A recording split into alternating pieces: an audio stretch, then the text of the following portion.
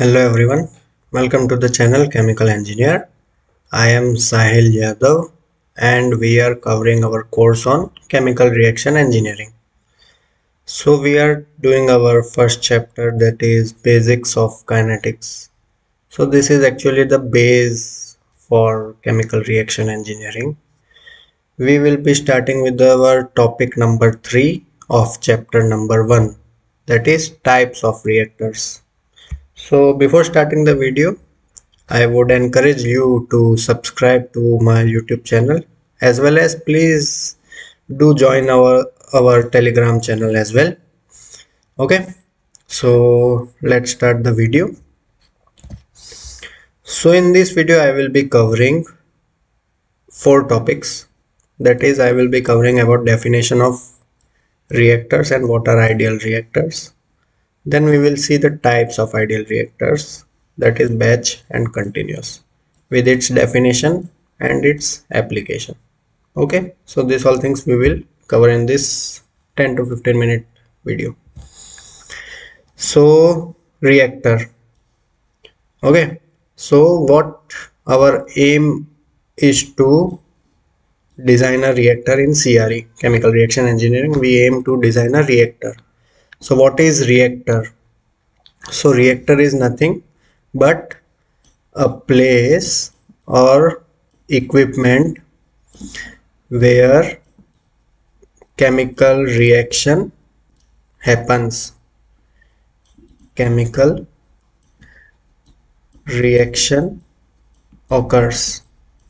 So it is nothing but a place where chemical reaction occurs. Okay, so that thing is known as reactor. Okay, and what are ideal reactors?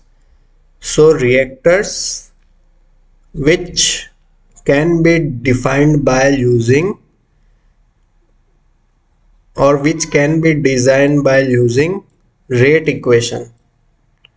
Okay, rate equation are known as ideal reactors. So those reactors which can be defined or which can be designed using rate equation, they are known as ideal reactors. In general, we have 2 types of ideal reactors. First is a batch reactor and second is a continuous reactor. So in this slide, we will see about batch reactor. So as the name suggests, batch. Batch means you have something confined in one space. What you do? That is called as a batch. Like suppose I have a batch of chocolate, we can say. So that includes a box of a chocolate, is we can call it as a batch. Okay. So those reactors which are having inlet from some point of a raw feed, which is then closed, like once we feed the reactor, we close the inlet. Okay, so once we feed it using these 2 points, we will close these 2 points, and then whatever thing is inside the reactor, we call it as a batch. We close it and we give it a time for reaction. Okay, and then we have a place to take out the final product. These 2 are the places. So we open these 2 places to take out the product. So what we can say, this is called batch reactor. We have one inlet, one outlet, and a reaction in a reactor, which is a batch reactor. Batch reactor may have this agitator, as well as it may have a simple vessel. Okay, so these 2 things may be there. So this type of reactor are batch reactor. So to define batch reactor, a reactor that is charged with raw feed, closed and allowed to react without any hindrance to a final product. This type of reactor are known as batch reactors. This is not for our case. Okay, so the application of batch reactor is, they are used in pharma industries, they are used in high value products. So in batch reactor, you should have clear idea that We will be using batch reactor only to the places where we need high quality products. Okay, so high quality product, high value product means high costly products. Then we can use batch reactor for research purpose or for small scale production, because batch reactor takes much time for reaction. Okay, so this is all about batch reactor. Second type of reactor that we have is continuous reactor. So as the name suggests, continuous means there is no hold up. Like in batch reactor, we have to fill the tank, then hold it for reaction, and then we take it out. But in this continuous type of reactors, we don't hold the product. What we do? We have a continuous flow of a raw feed and byproduct or product. So there are two type of continuous reactors, and for our study in chemical reaction engineering, we will be assuming that this continuous reactor is operating at steady state. Steady state means parameters does not change with time. So parameters does not change with time.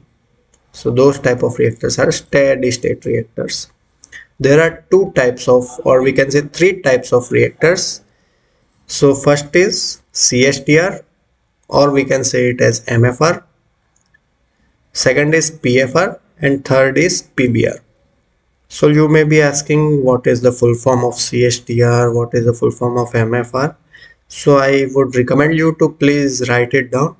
CSTR is having a full form of continuous stirred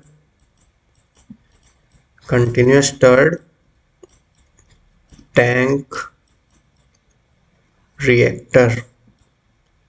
Okay, so full form of this CSTR is continuous stirred tank reactor, which is also known as mixed flow reactor. Okay, so there are two names for CSTR. It is also known as mixed flow reactor. So what happens in this type of reactor? This is a schematic. We have one inlet going to the reactor. This is a reactor, and it is having a continuous outlet. So here what will happen? The product will go to the bottom. It will react in this meantime and then comes out. So this is a continuous operation. There is no valve or something like that. So this is continuous operation, and in CSTR we generally have agitator. Okay, so this agitator is generally a representation of CSTR, and this is how we represent CSTR, that is having a vessel with agitator. Okay, so this is all about MFR. Second, we have PFR, which is known as plug flow reactor. These are the pipe type reactors. Okay, so tubular reactors or PFR, that is plug flow reactor, those are the reactors which are generally used for gas phase reaction, and they do generally have a axial mixing. Axial mixing will be there in tubular type of reactor. And then third, we have a packed bed reactor. So packed bed reactor is nothing but a reactor which is having a packing of something. So this is how we define it. Packed bed reactor. They are generally used for liquid to gas phase reaction, for both the type of reaction. Generally all the catalysts or catalytic reaction take place in packed bed reactor. If the form of catalyst and raw feed is different, okay, phase is different, so we call it as heterogeneous catalytic reactor. Okay, so that is packed bed reactor. Please write it down. This is PBR, means packed bed reactor. PFR means plug flow reactor. Continuous stirred tank reactor. Three types of reactor we have seen in continuous reactor. Okay, Now there are different other reactors also. So this is a semi-continuous or semi-batch type reactor.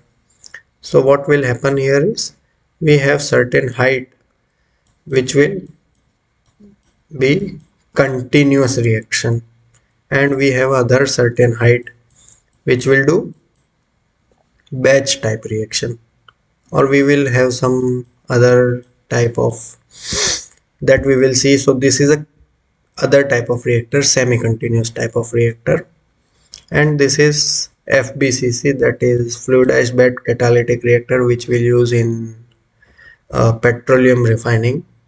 So this both are the other type of reactors. So this is enough for you to remember about the batch reactor and continuous reactor. So please remember this. In next video we will see about how to design those reactors, what are the governing equations of these reactors. So up till now we have covered chapter 1 of Levin's bill, and we have started chapter number 2.